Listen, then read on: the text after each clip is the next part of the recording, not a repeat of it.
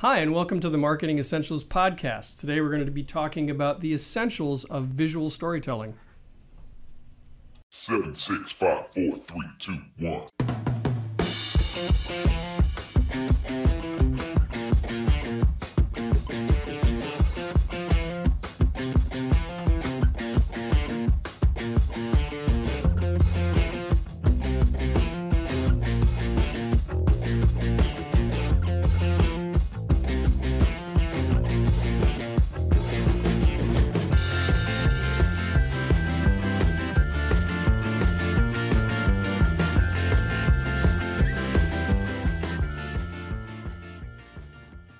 Hi, welcome to the Marketing Essentials podcast. Our unique team exists to help small businesses improve their marketing through providing essential marketing expertise. And I'm Bill Parmentier, owner of W. Parmentier Photography. I'm Alicia Piazza with Custom Marketing Solutions. And I'm Justin Kerr of Justin Kerr Design. And together we make up the Marketing Essentials team. We actually got in sync that time. Yeah, that was pretty good. Once in a while we get it right, you know? So you may have noticed we have a fourth person with us here today. And we have the honor of having as our guest Steve Mason. And he is a professional commercial photographer, and he's agreed to join us today to talk about visual storytelling. So I'm going to turn things over to Bill now. Before we get started, I want to just kind of give everybody a background. I've known Steve for a while now, and I just want to read his bio real quick. Sure. Steve Mason is an award-winning photographer out of Providence, Rhode Island. He's based in commercial and fine art photography, specializing in environmental portraits, military, technology, and manufacturing, easy for me to say, and architecture, sorry. His fine art photography can be seen in many local galleries, and he has over 30 years in the industry working all over the United States. He is dedicated to creating visual branding solutions, and Steve is equally skilled on location or in studio. So at the end, we'll post a link for Steve's address for anybody that wants to see some more of his work, but we will be showcasing some of it today. So first off, welcome, Steve. Thank you for joining us today. Thank you for having me. Appreciate it. So storytelling. Tell me a little bit about what you do when it comes to thinking about storytelling when taking images for a client. Well, Justin brought up a great point because he started off with your mission statement, and I'm a big fan of a mission statement because it gives me a guideline as a visual guy to work from. Sure. If I can get a sense of how you feel about your company and what it purports to do, both within the community of the company itself and also the outside community, I can have at least a starting point to work from, and I use that as a good reference. For major corporations, that can be fairly easy to do. They have a good sense and have actually put a lot of time and effort in putting together a mission statement. But smaller companies, it's a lot harder. They may have worked within their company for a long period of time, but don't have a sense of what that mission statement is. They have a deep understanding of their company, but it's often very hard to get them to verbalize that in a way that I can take that and use it visually. Mm-hmm. So there's a lot of questions, a lot of sit-down time, a discussion, a tour. I'll find out about their company, whether it's a family-owned company or how many generations the family may have had it, not just the generational part of it, but there's the technology. How much money have they put into their technology? Are they about to put more money into it? And a lot of this stems from, I'm often getting a call because they're redoing their website, redoing their branding, and they may not know exactly how they want to approach it. They just know they have to make a change. So what I hear you saying, Steve, is basically you take a lot of things into account when it comes to telling a story of a company. I do. It's not just the branding. It's not just the taking pretty images, so to speak. It's more about how do you convey properly the essence of what your client is. Exactly. Pretty images don't necessarily help the client, mm-hmm. especially if a lot of times, especially in manufacturing situations, because as a commercial photographer, that is just basically a nice way of saying I'm a business-to-business photographer. Sure. I don't shoot weddings or bar mitzvahs or any of those kinds of things. Yeah. I work with businesses. Yeah. But a lot of those businesses are not very good looking.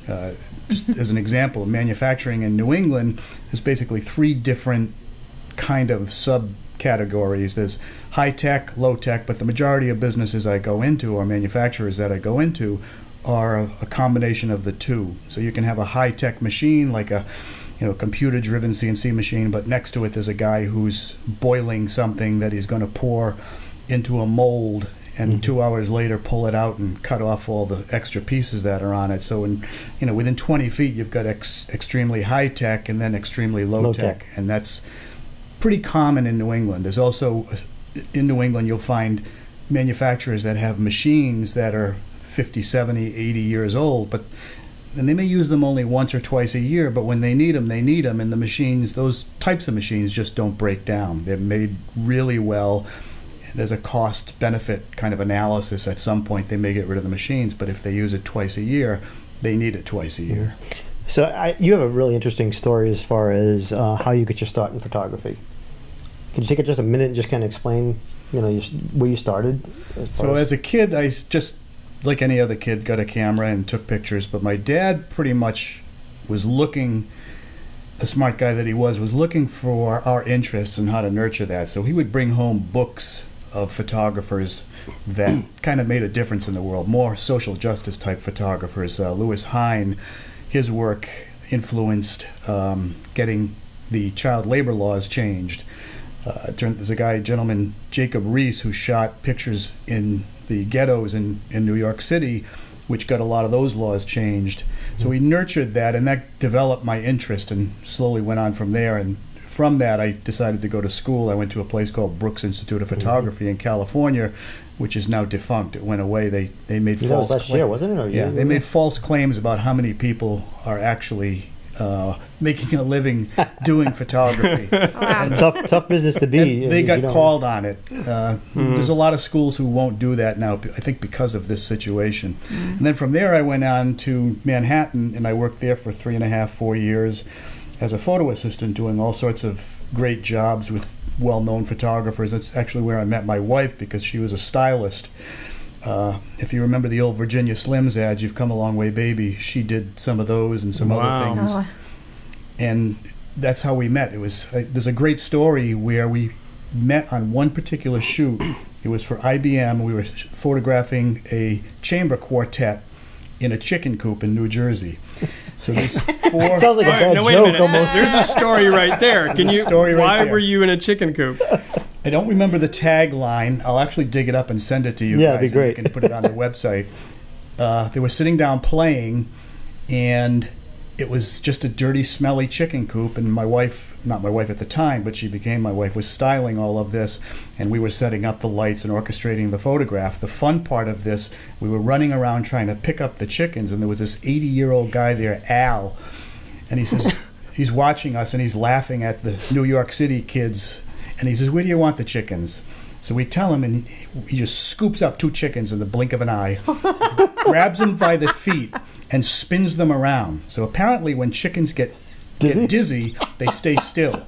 So he slapped them on the ground, these 2, and then he grabbed 2 more. We had 4 chickens, I believe. And they stayed still for about 5 minutes. And then they started wobbling, and they'd get out of their dizziness and start walking around. He'd grab them again, and he did this 3 or 4 times while we were shooting. And he gave us statued chickens for the shoot. That's what amazing. goes into this behind-the-scenes work? Behind the scenes. I wonder if that would work on my kids. If I spun them around, they would sit still they just for get 5 sick. minutes. I tried it. No, I'm kidding. I don't think But that's I mean, okay. so basically, Steve, you've got a real background in storytelling, just outside of just the photography part of it. It seems like everything I've ever spoken to you about, as far as shoots you've been on, things along that line, all have a specific story. Is that something that you gravitate towards, as far as when you do your photography? It's a hook that I'm looking for. So if I approach it as just a job, it's going to look like a job. If I approach it as just something to do, it's going to look like that. I can remember when we first moved up here, I actually got a job as a staff photographer for GTE, which ultimately became General Dynamics. And the first shoot I went on, I looked at the images and I thought, these are awful. I would never hire me. And I realized I had to figure out a way to insinuate myself, to find a hook, a way in emotionally to these people, to what was going on. So I just started asking myself a series of questions. You know, what's going on here? Who's in charge? What they're doing? If it's an event, for instance, there might be 3 people talking. You know, what are they talking about? Is it a joke? Is there going to be a punchline? And just watch the body language as well, because that's a dead giveaway as to what's going to happen. And pretty soon, if you get, you might get people exploding with laughter, or pointing at each other, or sometimes, pressing their fingers into each other's chest, or whatever it may be. Some moment that gives it a real moment, something that's genuine, authentic, I guess. Is the So term why these days. is this important to one of your clients that you bring out that story of their business? Because I think it tells their story. I mean, I'm a big infer guy, so if you look at, so for instance, I did a job for a company in Woonsocket, actually, called Energy Geeks. And in a discussion with the owner of the company, he was telling me that his guys were going to work on a local park. They were going to help clean it up. So I said, you should be talking about that for your social media. So I went and photographed that, and what I noticed from his guys is they were relentless. There was a tree that had grown through a refrigerator from, I don't know, the 1930s or 40s, and they wanted that refrigerator out, and they were just pulling shards of it, and you could see the determination on their face. And that's what I was looking to get, because if I can show the determination on their face, just pulling a refrigerator out of the ground, not even for pay, as a volunteer thing, then it's very easy to infer that his guys are very dedicated, very disciplined, and hardworking people. So I'm always looking for something that may have no meaning now, but it infers something greater in the long run. Yeah, we've talked before in a previous podcast about storytelling that emotional element is very important, because people make decisions based on emotion. So whether they're, being persuaded to donate to that charitable organization or purchase a service or something, they need to have that emotional connection. So it's interesting that, you're looking at it from, okay, what can I pull out of this to tell a good story and create that emotional hook so that the person on the other end feels something similar. It's a real equation. It's not just, okay, is it framed right? How's the composition? How's the lighting? There's a lot more to it than just the technical aspects of it. Well, the technical aspects, after a certain amount of time in your life, almost become secondary, so you can start really paying attention to the content of what you're doing, and that's what I try to do. And the technical aspects of it, especially with digital, once you understand the parameters pretty well, you can deal within that easily and nicely. I mean, there's a lot of tools that help you get what you want. Everyone's going to say. Actually, that's I think it's a good segue to talk a little bit about something that you've just done recently, which is your Lieber's Lace project. Yeah. So part of what I guess keeps me sane is not only the business aspect of what I do, which I enjoy, but I'm always looking for something on the side to keep sharpening my skills, to keep me interested. What's the story? Sure. And one of those stories came about actually it was 2011. I was putting together a photography show with 2 friends, and we very cleverly entitled it 3 Friends.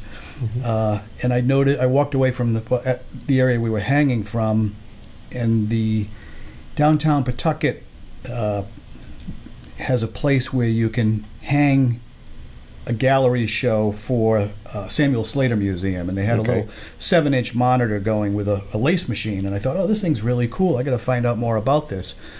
So it took me a few months to track it down. I went into the facility and got a tour, and I was hooked. And they were unbelievably gracious. There's a gentleman by the name of York Roberts who runs the place, and I think I was there twice, and on the 3rd time I called him up and said, hey, I've got a day off. I want to come in and shoot. And he goes, yeah, I'm not going to be here, but come on in, go do your thing. Don't worry about it, just go for it. The only thing I couldn't do was light. I did light the portraits, but I couldn't light any of the machines or any of those kinds of things. So I figured out a strategy for combining images from different exposures to get what I wanted. But what the Lieber's Lace book is about is the last lace manufacturing company in America. Okay, I'm going to actually, before we go too far, I'm going to throw up on screen here so our viewers can actually see. This is the book, and I will actually, you know what, let me back off. Actually, I was going to Vanna White it. Okay, good, Justin. Go ahead, Vanna White it. We have Steve's book here, Lieber's Lace. You can pull it up on the monitor. Yeah, I'm going to pull it up on the monitor, and we will in the show notes put a way that if you're interested, how you can purchase this book directly from Steve. But Steve, let's talk about this a little bit. So obviously, there's a big story behind this whole thing. So I'm going to run you through a couple of pictures, and maybe you can kind of tell the story of what you saw as Sure. you were doing it. Let's do this one first. So again, it's the last lace manufacturing company in America. They make some of the best lace in the world, and they do it with machines from 1890, 1900. They're just grimy, greasy, smelly, dirty machines. To me, the contradiction was those machines producing some of the finest lace in the world. It's Sure. so dainty and fragile. That's what I thought anyway when I first went in, and then I watched them and they're dragging it across the floor, and it's greasy and dirty. But the lace goes from there to a company that washes and dyes it. So everything that comes out of the machines is white, but it could be red, it could be green, it could be blue. So this is a really interesting machine contraption, whatever you want to call it. Do you actually know the names of or the history of these machines? Or? I don't. I know a little bit about some of them. In fact, I'm probably going to be giving a presentation at some point, and it will be, I believe, at Stillwater Books. Oh, nice. Newly opened in Pawtucket, and I will hopefully bring in York Roberts, who is the manager of the place. He's a fourth-generation weaver and can tell you everything about the entire history of these machines. Okay, let's go to the next photo here. This is obviously aluminum of some sort. It is. So there's threads that come in from 3 different sources on these machines. There's about 12,000 threads that come up at any given time, and you're looking at all or a section of those threads that come in to make the lace. But it's just the patina of everything that I noticed is just so worn down and smooth. It has its own kind of quality. Sure. Also Now, coloration. We were talking about this the other day about the book, and you were telling me a story about how the guy that runs this particular machine, there's all this noise of the machine and all the noise from the other machines, and there's like 3,000 strands here, and he can pick out if one of the strands has snapped. There's one gentleman who told me, and he's a third generation weaver. In fact, I took him when I asked him where he wanted to be photographed. He showed me a machine. He said, "Come over here. Let's do this one." He said, "I've worked on that machine for over 25 years." And I said, "Okay." My father worked on that machine for over 40 years. And his father worked on that machine. That's it. Okay, Bob actually, Grundy is his nobody name. can see it, so hang on a second. Let me pull it up here because I was just kind of jumping through here. Ooh, hang on, here we go. Okay, so this is the picture you were talking. Try again. This is the picture you were talking about. Right. He's worked on that machine for over 25 years. He grew up next to that machine because his dad worked on it for over 40 years, and his grandfather worked on it for over 40 years. So ever since it came into this country in 1890, there's been a Grundy working on that machine. Wow. It made me think of the Malcolm Gladwell 10,000 hours. I mean, he's got 100 times that probably. Sure. But he's the guy who actually said that he's working, he can hear a thread break, which I found hard to believe. And I brought it up to a couple of the other weavers and said, "Nah, there's no way." But that's what he says, so I can't argue with him. You got to trust him on that one. Yeah. This is another cool photo here. Yeah, that's actually my favorite. Yeah, it's your favorite. So this, as I said before, there's 3 different areas that or sources that the thread comes from. What she's doing is loading thread on 150 bobbins. They're small, about 2.5-inch diameter brass. They take two brass pieces and put them together, and the thread gets wound in between them. She drops the thread into the middle of each one, breathtaking speed. I can't believe how fast she does it. And then she has a foot pedal, and she just rolls about anywhere from 90 to 120 yards worth of thread, depending on the thickness of the thread. Wow. And it's just blisteringly fast. And there's a religious aspect of this here too. She's got the cross. Oh, that hang on, we're let me go back seeing. to it. I just shut it off. There we go. See, oh yeah, the slightly blurred cross there. Right. Yeah. The other thing I'll point out, in the background you can see a green rag, and when I first thought of this project, I thought it was, because the machines are so monochromatic, I thought it was going to be a black and white project. But after a while, as we see the pictures, you'll notice that those rags come in red, green, blue, orange, and to me they became a metaphor for hope. So I left it as a color project because that's part of it, but also because there's so many different light sources and everything, the palette became kind of muted and interesting. So I just kept it as a color project. Can you go back to that one, Bill? Oh yeah, sorry. what I like about this photo, and I just love these kind of photo essays. As a matter of fact, I came to your gallery opening when you first presented these, and just found that each one told a very interesting story. But I think the reason I like this one is, there's obviously the focus on the machine, and there's the interaction between her and the machine, and her focus on what she's doing, and the hands are involved. But the element, I mean, you talked about the rag, but I'm looking at the crucifix that's hanging there. Oh, absolutely. Mm-hmm. That, to me, that adds a whole nother layer to the story. It's like, this is her space. This is where she is every day, Sure. and she's personalized it. And you get the sense that she's been there for a while and has a lot of experience working with this, and she's almost working with this machine in a very sort of loving and almost maternal manner.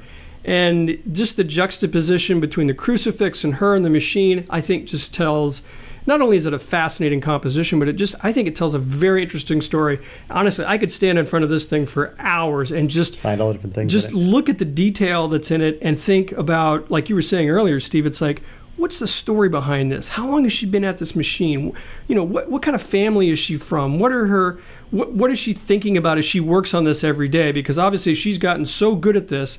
She's probably like making a grocery list in her head while she's doing this, right? Thinking of, There's an amazing pride there. They have a good sense of what they're doing, because when I first went there, I thought lace, so it's doilies or curtains, but I was wrong. It's all about fashion, and it's high fashion. So it's in the old days, somebody may have come in and ordered from Kmart for 200,000 square yards of something, but now it's much smaller runs, much faster runs, Sure. and much more complicated runs. Very often they'll work on patterns that the computer-driven machines can't do, because computer-driven machines like consistency of pattern. They don't like interruptions and changes that make Sure. it more complicated, and that's part of what they do. Let's take one more photo, because I really like this one myself.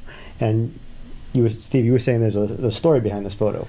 There is. So this guy makes the spare parts. He's actually passed away now, but when I first went there, of course I had no idea of any of this. I walked into his workshop area and I saw a train, to scale steam train. It was about 3.5, 4 feet long, and that was, I thought, a good conversation starter with him. He has had a very thick Cockney accent.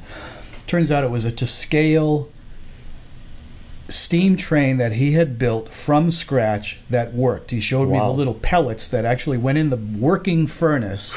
The pellets would catch fire, create steam, and make the wheels move. So it was a working steam It engine? was to scale in every way, in perfect scale. This guy was absolutely amazing. He was a genius. And there were a lot of geniuses there, but he just captivated me. Yeah. He just, in this picture here, this image, he looks like he's just in contemplative thought about, okay, what am I going to build next? George is very pensive. He is not a talker. He's a doer. Was a doer. He would solve any problem for anybody. He would make the spare parts they needed from scratch, and they'd all be perfect. He's just an amazing guy. It's sad to see him no longer with us. well, that's fascinating in itself that, you have somebody in-house who making the spare parts, because these are 110, 120-year-old machines. You're not just going to run down to the store and pick up a You don't carry those in a Walmart? spare part. No. So the fact that he's there to make sure that all of this keeps running that's just fascinating. I think even more amazing than that to me was after George had passed away, I went and saw York Roberts, the guy who runs the company, and I said, "What are you going to do now?" He said, "I don't know, we'll figure it out." And I laughed, because that is the general attitude there. There's a machine granted the machine is big and heavy and most of the parts don't wear out. The same parts have been running for 100 years, but the smaller, finer parts do wear out and they have to be replaced. So it's just an attitude of, I don't know, we'll figure it out. And they do. So you got some incredible work here, Steve. Thanks for sharing that with us. Oh, you're welcome. Another question that comes to mind is, we're obviously reaching out to people that are trying to figure out how to market their business. Well, anybody really. I'll have a cup of coffee with anybody. I'll sit and talk with anybody and discuss how they're doing, where they want to go. A lot of what I do comes from people who are graphic designers, website builders, companies where they may have gotten some sort of a company who's looking to rebrand, start off as a branding and not sure where to go, and visuals is a part of that. One of the things I like to do is, if I get a call from a company to go in and photograph, whether it's manufacturing or technology or a construction company or anything like that, I want to know who their website builder designer is, because I want to have a conversation with them. Many times a web person has spent hours and days and weeks with that company and has a pretty thorough understanding of where they want to go. Whereas I may go in for a couple hours and sit with them, and there's going to be holes in the conversation, things that maybe the web guy has picked up on and is trying to inculcate into the branding of the website. And I'm big on having that conversation and working that in. So, say for instance you're devoid of that designer, and you're going into a client for the first time and say, we really don't have a story. What do you do to try to encourage them to get that story out of them? I'll ask for a tour, and if I get a tour, I'll ask about the machines, I'll ask about how they got into the business, how long they've been doing it, did they start off, were they one of the workers, is it a family business? So as I'm slowly getting to put the pieces together, by the time we walk back to his office, I'm basically saying, yeah, you do have a story, you just haven't thought about it, why don't we sit down and talk about this, and there's a way you should be talking about this. The other thing that's interesting, New England is probably more puritanical. There's a lot of companies out there. I've got a new website coming out in the next few weeks, and one of the areas that I have on the website is corporate social responsibility. It's a big thing now, and I try to have that conversation with clients, because clients often do something in the community, but they don't necessarily want to talk about it. So if I can get them to open up, maybe even have me come and photograph it and put that out and use that from a social media perspective, then that is huge for them. And I'm sure, Alicia, you would want to talk about that, because it's a great way to get your name out. It's a great way to get you involved in the community, known in the community, elevated in the community, and get some respect. Can you give an example of one of the clients that you worked with that was along that social responsibility standpoint? Well, I just finished photographing last week a community day for Millipore Corporation. So what happens is there are 5 different locations that I went to in a one-day shoot. And they have, let's see, there was a elementary school, there was a grade school, a couple other things where they go in and they may be painting the sides, or painting a building, they may be repairing a deck, they may be putting up, this has all happened in the past, putting up jungle gyms in a daycare center's playground. All sorts of different things. This particular company is great in the sense that it dedicates, every employee has 2 days PTO, paid time off, dedicated to volunteerism. So they can pick a charity and go and work there and be paid by the company to do it, which I think is absolutely amazing, and kudos to them. So there's a lot, there's that. Some companies do like a Christmas in July. The company Energy Geeks I was talking about, they went to a local park and they were cleaning up the park. So anything along that line that I think can elevate you within the community and make yourself known within the community is a great thing. Do you think businesses kind of shy away from showing that, or they just don't think that that's something that, I think when businesses are like, oh, what am I going to do for my photography and my visuals, they sometimes just forget to show not only who they are as a company, but like who they are as part of the community. I think exactly that's definitely correct. I think there are a lot of companies that are uncomfortable with putting the spotlight on what they do from an altruistic point of view, because it makes them look mercenary by doing that. The opposite can be true, obviously, but at the same time you can't push it too much, because then it looks like you are taking advantage. But it's a good thing to do. I photographed there's a painting construction company that did a build-a-bed. It's just a small thing. They get all their guys together and they build beds for poor people and go out and deliver them. And it just is huge, I think, for him, because this particular guy wants to pay back the community, and the community gets something out of it too. But he's smart enough to come in and hire me to photograph it and put it out and use it for social media, possibly recognizing it has some value from a marketing or branding perspective. And that's a big thing too. And I'm sure Justin can help and talk about this as well. But branding is not necessarily just your logo or how your website looks, but it's everything. It's the work you do within the community. It's how your people represent themselves when they're not at work, if they're wearing your T-shirts, which they often are. It's a lot of different things that people just don't think about. Mm-hmm. Yeah, we actually did a podcast on that, branding. Third one, I think? Yeah, third or fourth one. And you're right. Your brand is not just your logo or your color palette. It's how people experience you as a organization.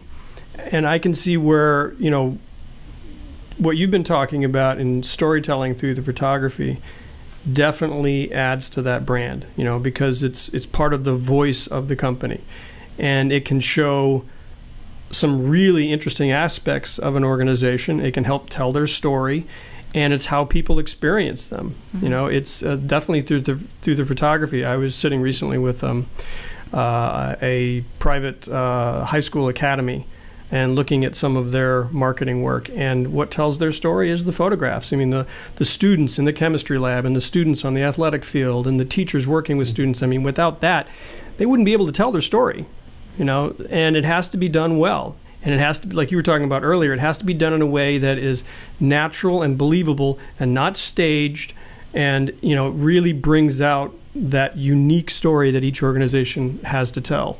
Yeah, I think the word these days, the popular word is authentic. Everybody's looking for that authentic moment, and that's what we're all looking for. Do you think social media might have something to do with that, where before we had brochures and we had websites and people maybe wanted to be super professional about stuff, and now with social media we have the ability to like form relationships as businesses and actually add like a human element to it?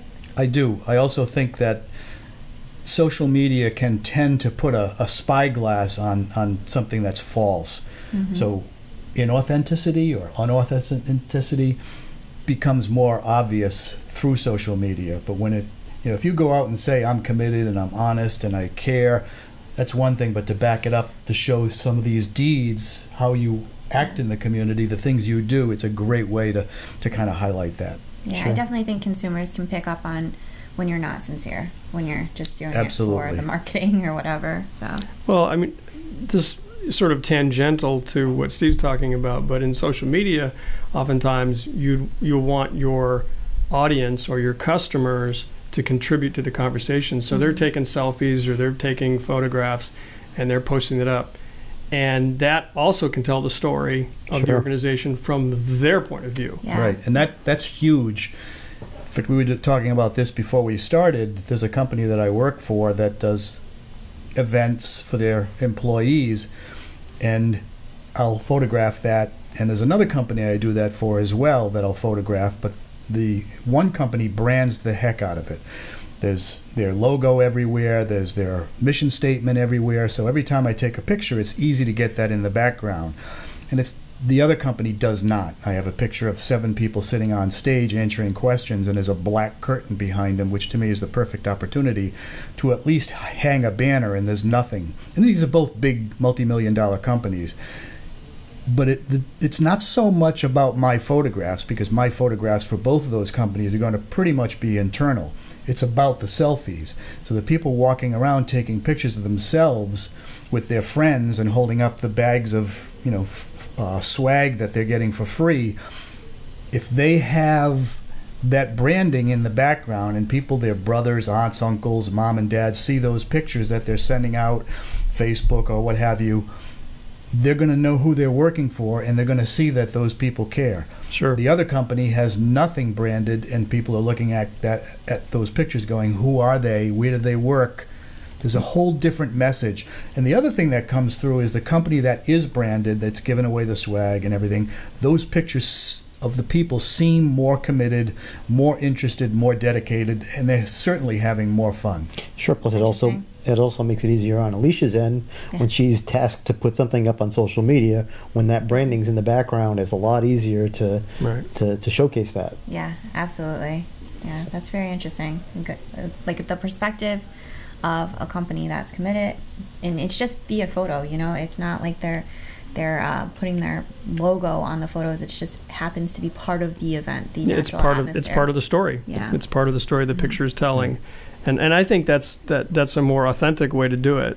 You know, whether they're wearing a T-shirt or whether they've got the swag bag or there's something in the background. More authentic than if you were just stamping the logo on after the fact. You know? Yeah. But Because I see companies do that, and it's kind of like if you had just made the photo from the start, brand it, or had a better experience, or a company presence, then it would have worked out better. Alicia was saying earlier, it's like we really need like Marketing Essentials coffee mugs because we need to start branding ourselves better. The stage with the background, I'm like, we don't have anything, but we're not a multi-million-dollar company yet. It's the cobbler's kids that have no shoes, right? I like that idea. Yeah, We're getting there. We're getting there. Well, a little bit at a time. So, I think we're just about towards the end here as far as wrapping it up. Final thoughts, Justin? I really appreciate you telling us about this Lever's Lace project, and I'm really happy to see the book out. I mean, I've been hearing about this for a while, and I know you've been It's taken a long time. Anxiously Really waiting nice. it, but it's a beautiful book. The photography is amazing, and I just really appreciate you coming in and sort of giving us an inside look. Trying to look There at it that. is. Hey, Steve, we can't see your face. Lower. Giving us an inside look on, okay, what you look for when you go in and do a photo shoot for an organization. What do you're really thinking about the end result. Yes, It's that old saying of absolutely. like start with the end in mind, where you really are thinking about that. You're not just going in and saying, well, I'm just going to take some pictures and hand them my invoice and I'm done. Yeah, I have. My discussion I've had is if you want somebody to come in to take a picture of this machine, I'm generally not your guy because I'm going to ask you why this machine, what's important about this machine, and through a series of questions may actually come to find out that machine isn't going to do you any good because it's 40 years old and there's other companies that have 20-year-old machines, and maybe the discussion ought to be what your biggest asset is, and it probably isn't the machine. It's often your people. Right. Sure. Well, like a lot of designers and other people that work in our profession, the ones that are really at the top of their game are the ones that ask those questions because they really want their customer, their client, to look good. They want to tell an effective story. Sure. So, the difference between a hired gun just to come in and take photos and somebody who really is interested in what is your organization about? Because I want to tell that story. There's a huge gap between those two. And the reality is that's a lost art form nowadays. Yeah. There are fewer and fewer photographers out there that will take the time to say, Dig in. I want to know why you're doing this. What's the importance of this? Like Steve said, you can hire anybody to come in and shoot a pretty picture. Take photos, of There's something. the technical aspect, and then there's the understanding. And if the you deeper. really need to connect this to an ROI, for the customer, you can say, well, if we're able to make an emotional connection with your prospective clients, that is going to mean more revenues for your business because people make purchasing decisions based on emotion. And you've got a lot of competition, and you really need to have an advantage over your competition, so you need to make that emotional connection. That's all part of that differentiating yourself from your competition. Yeah, and you said something interesting when you introed and how you were, you started out in photography, but photography has changed elements of history. You mentioned absolutely. the child labor. So if good photography can change history, I think it can make a difference in your marketing. Sure. So Very Steve, well said. Probably a good way to end this. yeah, we're going to end it, but one thing that I do want to make mention that we haven't mentioned yet, and unfortunately for the sake of brevity, we're not going to attach it to the actual podcast, but Steve did create a YouTube video that is the story of Lever's Lace. We're going to attach that to the podcast notes. Yeah, that that'll be in the everybody notes. can get a chance to see it. Check it out. Yeah, really need to take the time to watch it. Again, Steve, if somebody wants to get your book, we'll put that in the notes too, but what's the easiest way to do it? Through your website? You can contact me through my website or Stillwater Books in Pawtucket. It's the same price either way. Great. If you give me a call, we can have a cup of coffee and I'll sign it for you. Awesome. Oh, wow. I'm waiting on my signed copy. No kidding. So, thank you again, Steve, for joining us today. We appreciate it. It's been a pleasure having you here. It's good to be here. Thank you very much for having me. And of course, now is the time for our shameless plug. Yes, absolutely. We appreciate you spending time with us today on the podcast. You can reach us through our website, marketingessentialsteam.com. There's our free webinar is there. Yes. You can take a look at that. It's a 1-hour webinar on marketing that covers photography as well as social media and websites. Yeah, it's what we did back in February. Did that back in February. That's available there. You can see all of our podcasts on our website, and you can contact us through the website. And if you have any questions for anybody here on the team, or if you have a suggestion or an idea for a podcast topic, or a suggestion for our next guests on our podcast, you can reach us through the website. Also, you can find us on Facebook at Marketing Essentials Team. Yep. Yes. And you can get updates there on what we're doing next. What's the latest thing that Alicia has tried to make her a true Rhode Islander? Had my off waffle. That's right. Actually, the other thing is also if you have an idea, because we've already done a few things in the podcast. We've done the Awful. We've done New York Systems, Yacht Club Soda. There was one other thing with it we did. Brewery. Union Station Brewery, right. Yeah, we're also going to be at some point in time doing the Rocky Point chowder and clam cakes. I could go for some Dells right now. Some I know Dells, I just had it. Yeah. Are you not okay? So this is one of those things that if you go around Rhode Island, everybody has their opinion about where the best clam cakes are. I happen to like Iggy's. Yeah. A lot of people like Rocky Point. I'm assuming you have a favorite. I don't have a favorite. I'm still looking, but I pulled into the Rocky Point store, in front of the Inn and Hope on Post Road in Warwick, And I thought, oh, this is so cool, and tried it, and the chowder was inedible, and the clam cakes were so things have changed. Barely acceptable. So they weren't the Rocky Point chowder and clam cakes I remember as a kid. Well, yeah, because they moved. They were further down the road in that little storefront for a while, and they were fairly decent back then. I'm remembering them from when I had a paper route, and they used to have all the paper boys go to Rocky Point. Well, the other place of course, we have to explain to Alicia. There used to be small children that would deliver newspapers to your front door. What's a newspaper route? What? Okay, this is getting way out of control. If I may, before we finish, please support these people in any way you can. It's wonderful that they're taking the time, energy, and there's a lot of work and preparation that goes into doing this to try to explain in a nice, interesting, cohesive manner what marketing and branding is to kind of answer your questions. And I'm a big adherent of that. So we got to give him that check later for. Yeah. All right, we'll give him that gift card to Rocky Point Chowder House.